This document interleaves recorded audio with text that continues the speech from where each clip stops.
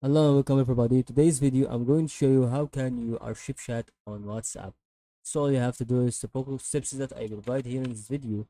So right now all you know is to focus on what I'm going to help you, because it is really somehow things that is very important to be including with all sides and ways that is really through WhatsApp. So all you have to do is to think about this. You wanted to archive someone's chat. So it's easy, simple way and step. So if you go on any one of those, you just click longer on that person. For example, here is going to be about, you can go here and click on archive chat. So you can see here archive chat. Then I click on it. Okay, then he has been edited.